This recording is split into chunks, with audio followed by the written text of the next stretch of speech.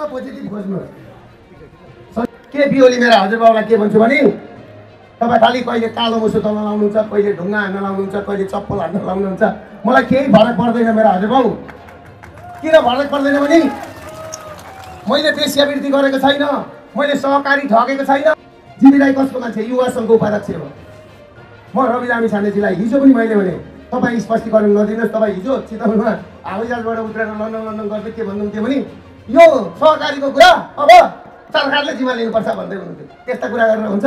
त्यो त मैले 5 वर्ष अगाडिदेखि भनेको कुरा आज किन गर्नु? विद्वान अरे दुर्गा प्रसाई अनपढ अरे। ल हेरौँ त, हर हर दुर्गे घर घर दुर्गे कुरा बुझ्नुभयो के?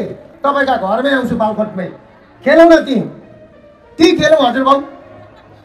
मलाई के खेल्नलाई अप्ठ्यारै छैन। के गाउँमा लघुवित्त छिराएर सहकारी छिराएर तपाईँहरूलाई सर्वनाश गर्ने एमाले पार्टी हो। राजेन्द्र लिङ्गदेनको हेर्नुहुन्छ कि केपी ओलीको हेर्नुहुन्छ कि रवि लामिछाने कि दुर्गा प्रसाईको हेर्नुहुन्छ युट्युब? उहाँको धर्मपुत्र हुनुहुन्छ क्या एकजना राप्रपाकै। उहाँलाई फागुनभरि देशभरि आन्दोलन भनेर भन्नुभएको छ। त्यो कुरामा तपाईँहरू नलाग्नुहोस् नि। फेरि दुर्गा प्रसाई अस्ति त एमालेका झपट रावलले के भन्दै हुनुहुन्थ्यो नि पश्चिमतिर गएर अब लघुवित्त र सहकारीको मुद्दा एमाले उठाउनुपर्छ भन्दै थियो। 34 वर्ष कसका बाख्रा हेर्न गएछन् एमाले, कसका भेडा चढाउन गएछन् भनिदिनुहोस् त तपाईँहरू। अब एमाले यो कुरा उठाउँछ भन्दाखेरि पट्याउनुहुन्छ तपाईँहरू? दुर्गा प्रसाईले उठाएको ठिक कि केपी ओलीले उठाएको ठिक भन्नुहोस् त? अब केपी ओली पनि के भन्दै थियो भने नि यो सरकार विरुद्ध माघ अन्तिमतिर जिउ अलिकति तातेपछि यो घर जाडो गएपछि आन्दोलन सुरु गर्ने भन्दै थिए। सम्पूर्ण शक्ति लगाउने भन्दै थिए। के लगाउनु? लगाएको 34 वर्ष 2 TI पनि बनाएर पठाइदिएको। अब के लाउन बाँकी छ? अब लामा नि लामा सिङ लगाइदिनु केपी ओलीलाई लगेर, यही भनेर। तपाईँहरू राप्रपाले राजा ल्याइदिन्छ, हिन्दू राज्य ल्याइदिन्छ भनेर तपाईँहरू आश नगर्नुहोस्। सबैभन्दा ठुलो कुरो तपाईँहरू यो भरममा नपर्नुहोस्। मैले दिपक सिंह दाईको क्षेत्रमा आएर भन्दैछु, त्यो भनिराख्दाखेरि मलाई तपाईँहरूले यो बौलाएछ भनेर नभन्नुहोस्। यथार्थ र सत्य कुरा यही हो। उहाँहरूलाई राजा चाहिएको छ र राजालाई गद्दी चाहिएको छ भने तपाईँ राजेन्द्र लिङ्गदेन दाई, तपाईँ धवल शमशेर दाईहरूका पछाडि हिँड्नु भयो भनेदेखि राजा तपाईँले गद्दी पाउनु हुँदैन। यो कुरा पनि लेखेर राख्नुहोस्।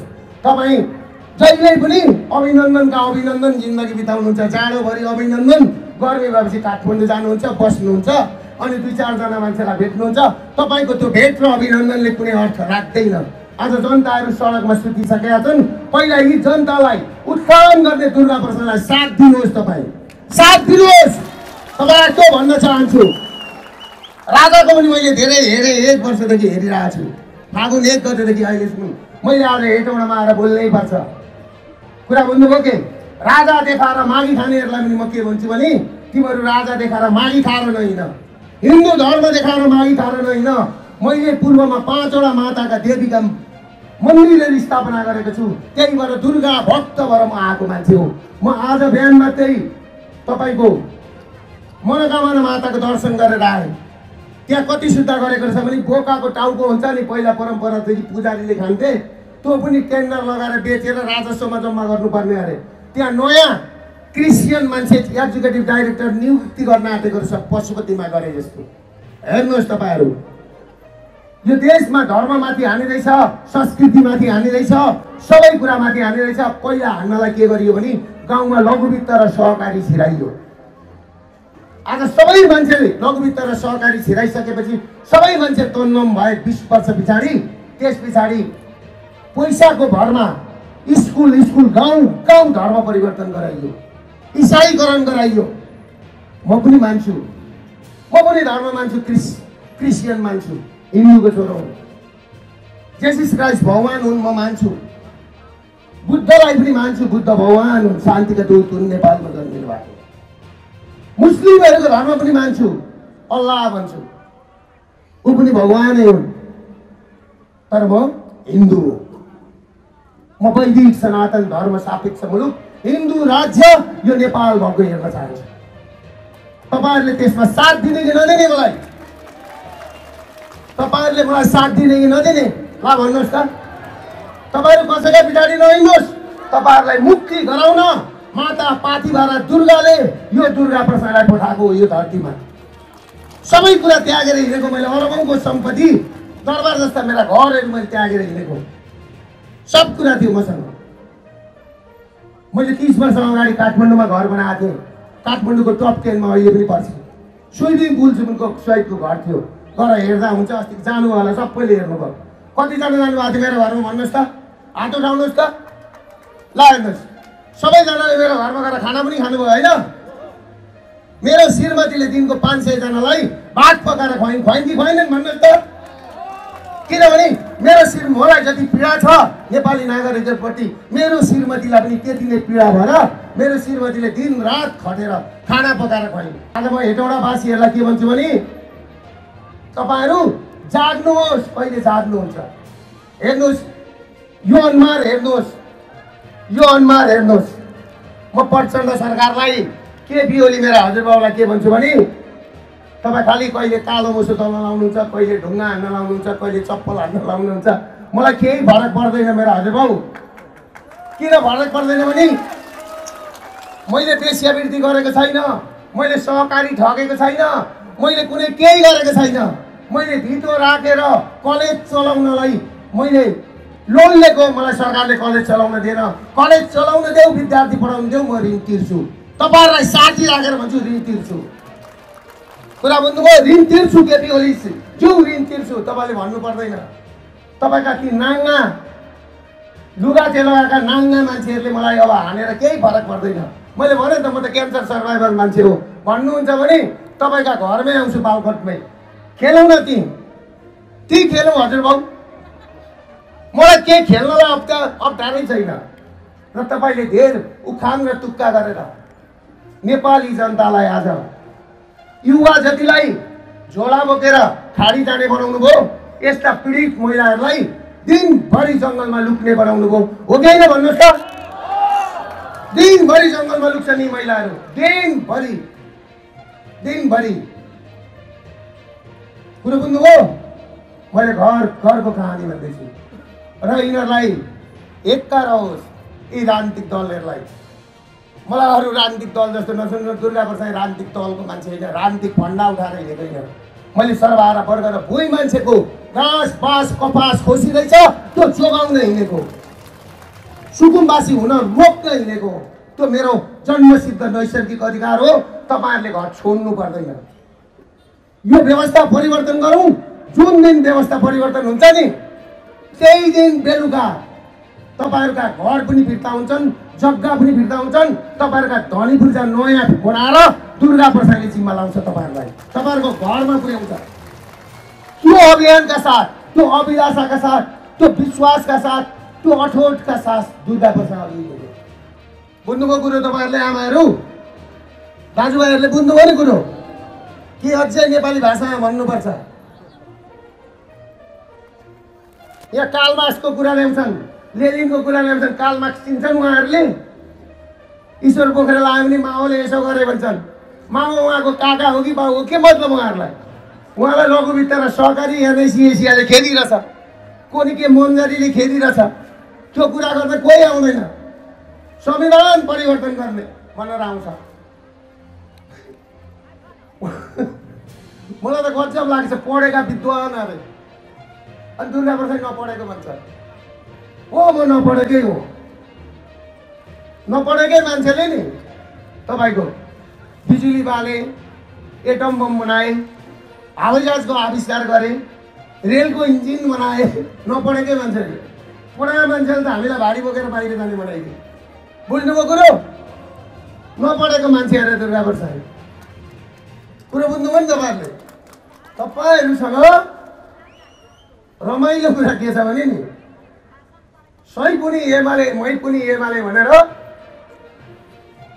गाउँमा लघुवित्त छिराएर सहकारी छिराएर तपाईँहरूलाई सर्वनाश गर्ने एमाले पार्टी हो। बुझ्नुभयो कुरो? बुझ्नुभयो? जीवी राई कसको मान्छे? युवा सङ्घको उपाध्यक्ष हो। दूरदर्शन कि सुदर्शन के सहकारी अरे? सूर्य दर्शन सहारा 14वटा सहकारी खोलेर छ। ऊ भनेको युवा सङ्घको मान्छे हो। अहिले उहाँहरूले लुकाएर मलेसियामा रहेछ। उहाँ र रवि लामिछाने पार्टनर भन्ने सुन्छु। कहाँ सुन के हो मलाई थाहा छैन। तर म रवि लामिछानेजीलाई हिजो पनि मैले भने तपाईँ स्पष्टीकरण नदिनुहोस्। तपाईँ हिजो चितवनमा हवाईजहाजबाट उत्रेर लन्डन गर्दै के भन्नुहुन्थ्यो भने यो सहकारीको कुरा अब सरकारले जिम्मा लिनुपर्छ भन्दै हुनुहुन्थ्यो। त्यस्ता कुरा गरेर हुन्छ? त्यो त मैले 5 वर्ष अगाडिदेखि भनेको कुरा आज किन गर्नु? विद्वान अरे दुर्गा प्रसाई अनपढ अरे। ल हेरौँ त, मैले त्यही त भनेको त। डिपोजिट गर्ने मान्छे पनि डिपोजिटरको पैसा खाएर भाग्दे। यता लगानी लगाएको मान्छेको यस्ताको छाला अब यिनीहरूको के छिन्न बाँकी छ? केपी ओलीलाई भन्छु, रवि लामिछानेहरूलाई भन्छु, अब उहाँहरूको के छिल्नुहुन्छ भन्नुहोस् त। ल हेर्नुहोस् त उहाँहरू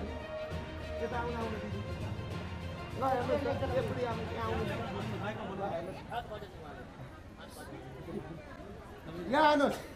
अस्ति काठमाडौँमा गौशालामा पुलिसले लाठो हानेर मैले खान पाइनँ बाबा, मैले लाउन पाइनँ, मेरो घर घाँस बास लुट्यो भनेर सरकारसँग मेरो घरबार जोगाइदेऊ न भनेर जाँदा पुलिसले लाठै हान्यो। म आमालाई भेट्न गएँ होइन। भनेपछि अब यीबाट के लिन्छ? केपीएललाई सोध्छु, शेरबहादुर देउपालाई सोध्छु, प्रचण्डलाई सोध्छु, रवि लामिछानेलाई सोध्छु, राजा ल्याउने राजेन्द्र लिङ्गदेनलाई सोध्छु, ज्ञानेन्द्र साई दिपक सिंहलाई पनि सोध्छु। अब उहाँको छाला छिलेर जुत्ता लाउनुहुन्छ तपाईँहरू? जुत्ता लाउने कि उहाँको दाँत खुस्काएर लगेर बजारमा बेच्ने क्रिस्टल भनेर कि उहाँको के बेच्न बाँकी छ? अब बस्नुहोस् आमा। यस्ता मान्छेको उद्धार गर्न दुर्गा प्रसाई आफ्नो घर जग्गा जीवन स्वास्नी छोराछोरी सबै त्यागेर हिँडेको। म आज क्यान्सरको 2 पल्ट अपरेसन भएको मान्छे हो। क्यान्सर सर्भाइभल मान्छे हो। म कतिखेर ढल्छु मलाई थाहा छैन। तर मैले ढल्नुभन्दा पहिला, मैले मर्नुभन्दा पहिला मैले तपाईँहरूलाई मुक्ति गराउनु छ। मैले खोजेको एउटै कुरो हो। मैले खोजेको एउटै कुरो हो। म तपाईँहरूसँग पैसा माग्न आएको होइन, मलाई चाहिँदैन। म तपाईँहरूलाई मुक्ति गराउँछु। म मरेपछि तपाईँहरूले श्रद्धाले 1 थोपा आँसु खसालिदिनु भयो भने मलाई पुग्छ। मैले मलामी खोजेको हो।